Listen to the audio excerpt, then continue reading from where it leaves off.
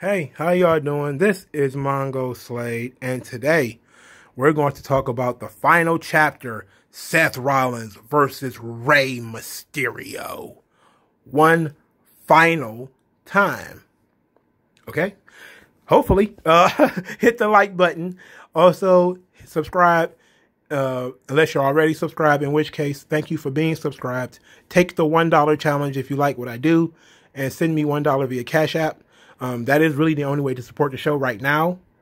Maybe I'll have a Patreon or something like that later. But at least for right now, please send me $1. Everybody who listens to this can send me $1. That would be excellent. So, we get the match, no holds barred, Rey Mysterio versus Seth Rollins, and it was a banger. It was fantastic. It was a great match. And of course they leaned very heavily on the story. That they have been telling for these past 5 months. A lot of people were surprised that they had the blow-off match on Smackdown, which I'm not really surprised that they did that. The reason why I'm not surprised they had the blow-off match on Smackdown is they, for starters, had the Bayley and Sasha Banks blow-off match on SmackDown. I mean, they're also probably going to have the Randy Orton Roman Reigns blow-off match on Raw. So they're sort of doing these things on TV because TV matters. Okay. There's also no way you can drag this feud to TLC. It does not have that much steam left. Even if you have, everybody thought Aaliyah was going to turn. Even if they would have done that, it would have burned out in 2 or 3 weeks. It could not last to TLC. It just couldn't. Okay. Now, what they did though, I did like it. I did like what they did. So the match takes place, they do some pretty cool moves, obviously, because Rey Mysterio is in it. Let me talk about Rey Mysterio for a minute. Rey Mysterio is fantastic. Rey Mysterio is a legend. Okay? When people talk about some of the greatest wrestlers of all time, they talk about Ric Flair, they talk about Shawn Michaels, they talk about Chris Jericho. We need to start talking about Rey Mysterio. You need to talk about Rey Mysterio. He has been doing this for a long, long time. And he is one of the only people who say, especially from the WCW days, it was only like 6 guys from WCW who was all, we didn't get a chance. We could have been top guys, that actually cemented it and was able to prove it. Ray, Eddie, Benoit, that was it. As far as guys who were being held, quote unquote, held down in WCW. Well, in Jericho. I forgot he was there for. So 4, okay? That's pretty much it, but what I mean held down, I mean not really being allowed to fight in upper echelons, if they were to fight, because remember, Benoit got matches against Ric Flair, he got matches against top guys, he got a lot of TV time, he even won the world title, but he wasn't considered a focal point of the show. Same thing with Eddie Guerrero. Eddie Guerrero had feuds with Ric Flair, he had a pretty good feud with Ric Flair, he just never did anything with him. As far as moving him up the card. And if he did go against, some top guy like, Hall or Hogan or something like that, he probably just got squashed, which means that you're not a top guy. And that's exactly what happened to Rey Mysterio when he wrestled Kevin Nash. He got beaten like 10 seconds, which was bullshit. But then WWE did the same thing when he was the world champion. So who knows? But we need to start talking about Rey Mysterio as being one of the best ever. I'm talking like he is on that Ricky Steamboat level of being very good. Now, the difference is, of course, Ricky Steamboat wrestles a more traditional pro wrestling style. It's very fluid. Steamboat just made everything look effortless. Especially now that I'm going back and watching some of his WCW stuff too. Like, he didn't lose a beat. I have a conspiracy theory about Steamboat. I'm gonna say it here. Steamboat in 1992 or 1991, right? He said, I believe, in an interview, and he also said it on his documentary for WWE, that when he came back to WWE after his, losing the Intercontinental Championship and all that type of stuff, he said he was told by the office that they were waiting for a main event spot to open, and he was going to get that main event spot, right? And then he said that he felt like he was being dragged and kicked along, and that they were teasing him with this main event spot that was never coming. So he left. He asked for his release, and he left, and he went to WCW. And when he went to WCW, of course, he had these matches with Stunning Steve Austin and Rick Rude. It was great. But what happened after he left? That main event spot opened up, and guess who got it? Bret Hart. Bret Hart got it. You know, all he had, it was another whole year, I think. Because Bret won the title in 92. You also had Flair, was also the champion in 91. You had Hogan and Savage and Sid and all those guys around the same time. Ricky Steamboat had just returned, I believe. And it seemed like if Steamboat had waited just a little bit longer, he might have gotten Bret Hart's spot. Maybe. Maybe. But I see Rey Mysterio on that level. I see him as good. And Lucha is weird because it allows for a lot of mistakes. So it does make it seem like your stuff is not as fluid, it's not as smooth. But young Rey Mysterio was so amazing. Just imagine if Steamboat had not hurt his back. If he could have waited to retire just a few years, we might have been able to get Steamboat and Rey Mysterio or something like that. That would have been badass, dog.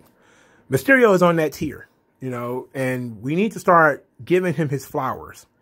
You know, and he's a better promo than Ricky Steamboat.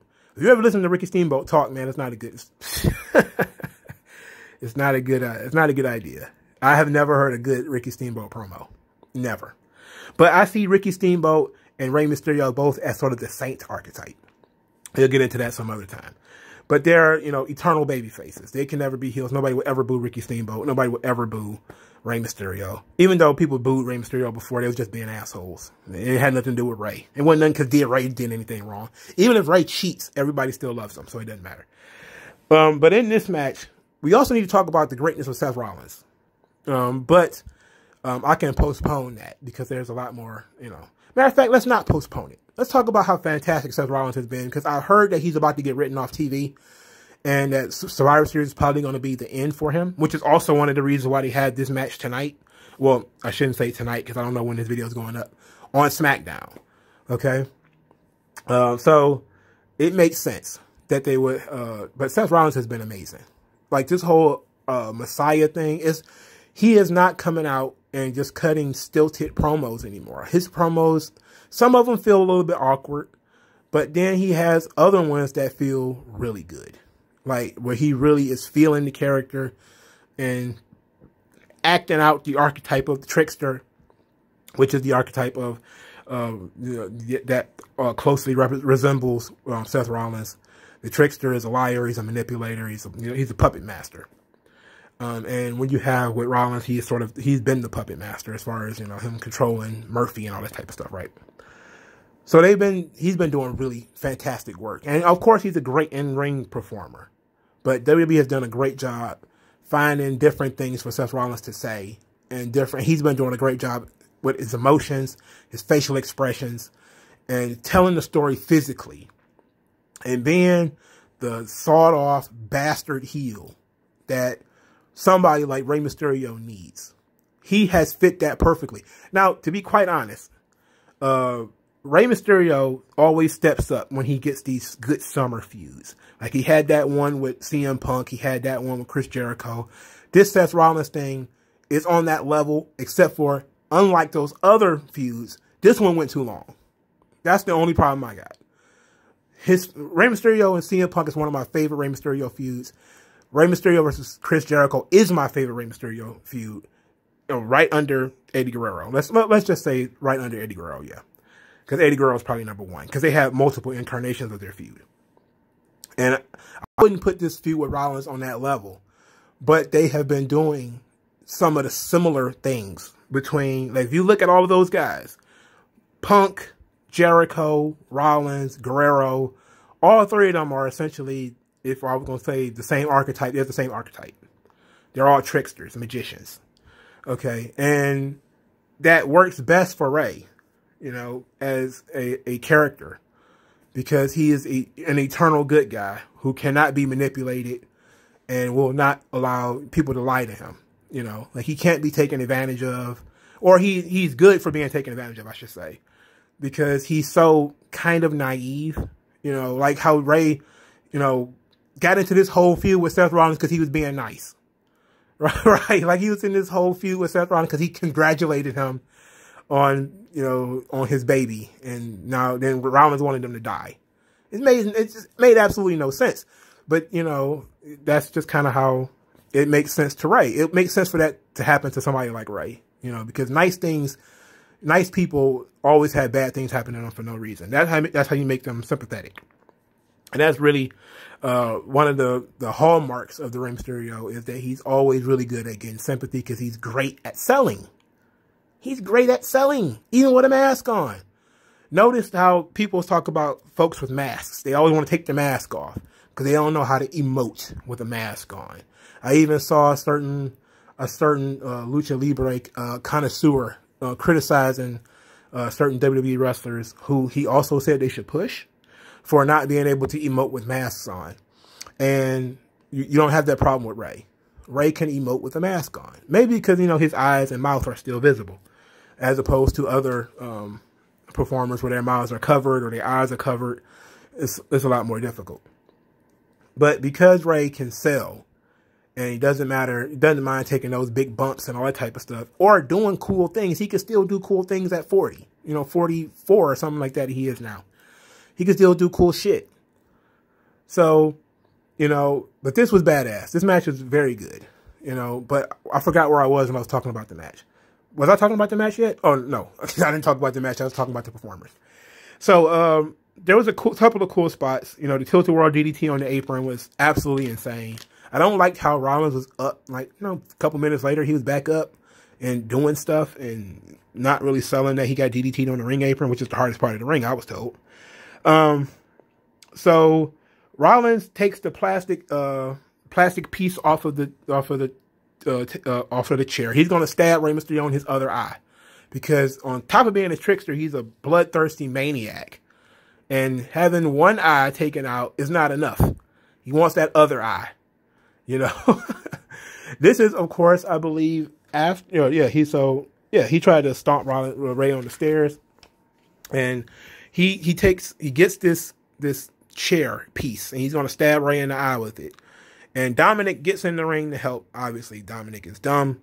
He kicks Dominic and knocks Dominic over. Then, you know, he gets back into the ring, and Murph comes to, to help out, and Murph's going to help him. And then suddenly, Murph attacks Rollins with, you know, and I think he kicked the chair or kneed the chair into his face or whatever. And then he scampered out of the ring, and Rollins was livid. He was livid. And he ran after, "You betrayed me!" Like, he had the veins in his neck. It was like that scene from Devil's Advocate when he was, you know, at the end of the movie. He was like, "No!" He turned into the demon and then turned back into Al Pacino. I just watched that movie recently. That's why it's stuck in my head. Otherwise, I wouldn't have connected those two dots. But he was, of course, in direct position for the 619. So then the first 619 got whiffed. It didn't go right.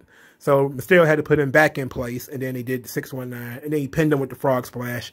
All is right with the world. Rey Mysterio has finally beaten Seth Rollins. And then the Mysterios have their family huddle. And they're like, what are we going to do with this guy? And Murph is on the ring apron looking like, uh-oh, now what? And Ray's like, get in the ring. Face me like a man. Get in the ring. So Murph gets in the ring, and Ray offers him his hand, and he shakes his hand, and he shakes hands with Dominic, and Angie gives him a hug, and I'm like, Murph Mysterio is born. Get this man a mask. Get him a mask, man. He's Murph Mysterio. We might as well you should have just had Seth Rollins and Rey Mysterio in a custody for Murphy match. That's what this was. This was the custody of Murphy's soul on a pole match. Soul in a briefcase above the ring. That's what they really should have just did. Murphy's soul is in a briefcase and hanging above the ring. That's pretty much what this match was. And Murphy chose the Mysterios over. But this thing is not over, obviously. Afterwards, after the Mysterios shake hands and they all love Murph, they forgive Murph, which is what I said they were going to do. I said they were going to end up forgiving him. It's a Catholic thing to do. That's just a human thing. You know, Catholics are really into forgiveness. They forgave Murph for all his evil deeds because he helped them win in the end. But Rollins, on the other hand, is furious. He chased down Adam Pearce because everybody's mad at Adam Pearce. And he's demanded the opportunity to destroy Murphy next week on Smackdown. And I'm okay with that. I just want them to put some type of gimmick on it. You know, it can't just be one-on-one. It should be like a cage match or something. All right? Like, or, yeah, a cage match or something like that to keep the Mysterios out. And give, but, you know, what do you do? Maybe, I don't really think that Murph should lose, though. Murph should win that match, right? I mean, that's what we're thinking, right? Murph should win that match. Therefore, but what do you do? Because Rollins is wrestling at Survivor Series. Murph is not. At least I don't believe he is. But we'll talk about that when we get there. Anyway, Murph, Rollins in the final match, apparently, of this feud, this 6-month feud, it feels like. And it's been good. You know, I'm good with the Mysterios forgiving Murph. It's been a while, you know, and you know, Aaliyah loves Murph, and that love wins. Love wins. Murph's soul is not completely black. It is good. He's a good man. So that's it, man. Thank you guys for listening. My voice is tired. My mouth is dry, but thank you guys for listening. I'll talk to you guys later, and I appreciate your time.